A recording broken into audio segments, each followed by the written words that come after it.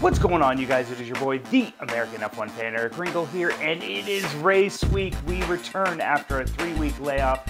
We return to Singapore for the first time since 2019 for the Singapore Grand Prix, but there's also been so many news and notes to come out the last week, so we're going to get on to news and notes and the Singapore Grand Prix race preview. So first and foremost, news that has come out the last couple of weeks. We've obviously had the race calendar come out, and we did a preview of that in another video. I'm going to leave a link down in the description below so you guys can check that video out. But the 2023 drivers market is really starting to come into a little bit more focus. First things first, Colton Herta is not going to be allowed to have his super license. Red Bull tried, and then eventually they just said they were giving up on the whole idea, as the FIA didn't really seem to be budging on whether or not they would give him a super license. And so he is basically now out of Formula One for next season. There were a lot of other things that, Red Bull or the FIA could have done. They could have gone ahead and bent the rules a little bit like they did for Max Verstappen when Max first got into Formula One. But, unfortunately, the FIA wasn't going to budge with a U.S. guy coming in. And so there have been, some thoughts that, a lot of the folks from the United States are like, you did this for Max. Why is it now all of a sudden you want to stick to your guns and say, we just can't, allow him to have his super license? So, it's a loss for Formula One. I think it's a huge loss for Colton Herta not to be able to get into Formula One next year. Because basically he was tabbed for the AlphaTauri seat. It looked like Pierre Gasly was probably going to be moving to Alpine, but now that's maybe not the case. But Yuki Tsunoda, on the other hand, has signed a contract with AlphaTauri, so he will be one of the drivers at AlphaTauri in 2023. So looks like Yuki Tsunoda will be paired up with Pierre Gasly next season, unless Alpine sneaks in there and somehow, potentially signs him away, or, AlphaTauri lets him, go to Alpine. So we could see that there. Also, Williams has released and said that Nicholas Latifi will not be driving for Williams in 2023. And by that, we now have a pretty good idea who it's going to be. It's not going to be Logan Sargent like we had predicted in our predictions video. It looks like it's probably going to be Nick De Vries driving alongside Alexander Albon. That's been the guy that's been kind of tabbed over the last several weeks. And then the race right before we went into this little 3-week break, Nick De Vries has a really good race for Williams, filling in for Alexander Albon. And, it's looking like all signs are pointing to Nick taking over that second seat in Williams, which is a shame for Logan Sargent because he is oh so close, and it would really put another United States guy on the Formula One grid. Then, yesterday, it was announced that Zhou Guanyu will be returning to Alfa Romeo, and I think this is a fantastic signing for Alfa Romeo. I just don't think the reliability has been there in the Alfa Romeo this year, and I don't think Guan Yu Zhou has really been able to, show his true potential without the reliability issues creeping up on Alfa Romeo and, knocking him out of some races that probably he was going to do at least fairly well, maybe finish, bottom end of the points, or at least, top 12. So it's really great to see that Guan Yu Zhou will get another chance next season in 2023. So now taking a look at the 2023 grid as it looks today, there are only 3 seats left available within Formula One. You obviously have the seat at Alpine. There's talk that, that could be between Mick Schumacher. That's really been the name that's been bandied around. You can hear Pierre Gasly a little bit's been thrown around. Those are probably the 2 guys that are fighting over that seat. Then you obviously have Haas Formula One, their second seat is not filled yet. There are so many names being named there. You have Nico Hulkenberg's name being brought back up. You've heard Mick Schumacher potentially may still get that seat. It's no telling who Haas is going with. They're not they're not even really, they're keeping it really close to the vest. You can see Daniel Ricciardo go to Haas. There have been more talks there that Daniel could go there. So that's going to be interesting to see. And then obviously the Williams seat is still technically open, although it looks like for all intents and purposes it's going to be going to Nick DeVries, which, congratulations to him. He's really a racer that, really deserved the spot a couple years ago when he won the championship in Formula 2, which was GP2 at that time. So it's one of those that it was probably a seat over deserved. Also, some news and notes coming from this weekend is McLaren is going to be bringing a special 2-off livery. They're going to be racing this in Singapore and Japan next. This is quite an interesting looking car. They've added some pink, some pink flashes.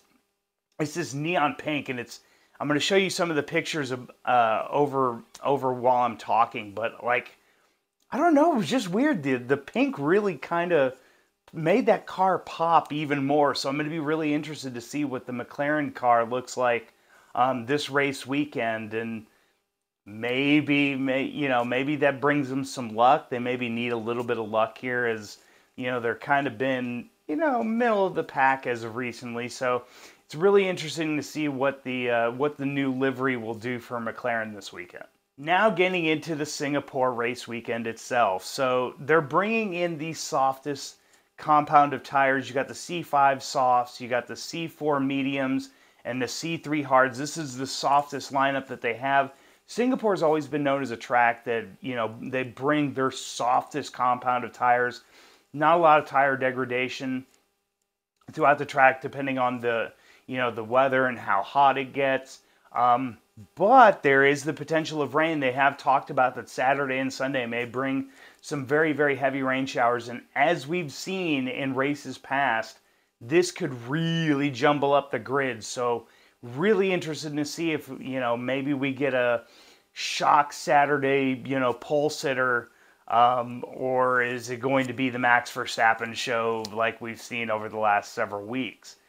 Now, going into this race weekend, this is the first weekend so far that Max Verstappen can clinch the Formula One World Drivers' Championship. So, if he finishes first and gets the fastest lap of the race, Charles Leclerc can finish no lower than fourth, and Sergio Perez, who is still in the title fight, can finish no lower than ninth. So he would basically have to score some kind of points, and I may have that reversed up a little bit. Actually, no, I'm sorry. It's the reverse. Sergio can finish no lower than fourth, and Charles can finish no lower than ninth. So, again, first weekend that Max can potentially clinch the World Drivers' Championship. I don't see it happening this weekend.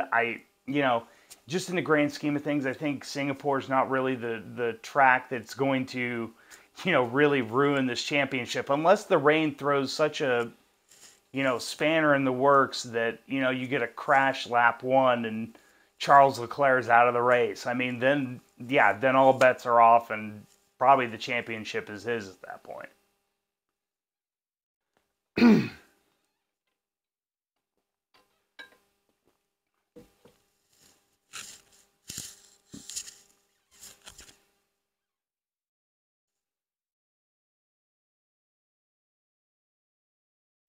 Now, just thinking back to this track, I would be remiss without saying I still miss, if you look at the track layout, I think we would all be remiss without saying that we miss the Singapore sling. I think that added the little bit of track identity. I mean, when you say the sling, and granted, most people call it the Singapore sling, so then obviously what the track is, what track it is.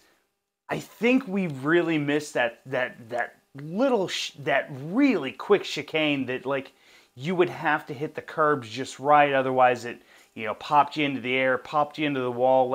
It was one of those that you had to get perfect, otherwise you were going to get punished for not being a perfect driver through that particular section of the track. But it's still a really great track here. It's not a very high speed track, obviously. You'll have it down the the front straightaway, but this is about one of the more technical tracks you will see on the Formula One calendar. A lot of low speed to mid speed corners. Right now, you know, with the way Red Bull is going, this could be a track that may not suit them quite well because they were obviously fast on the straightaways. Maybe this is a track that suits Ferrari, and it's going to be a track potentially that'll suit Charles Leclerc. But getting into my race predictions this weekend. So I think with the rain coming this weekend, I think that's going to throw a huge, monkey wrench in there.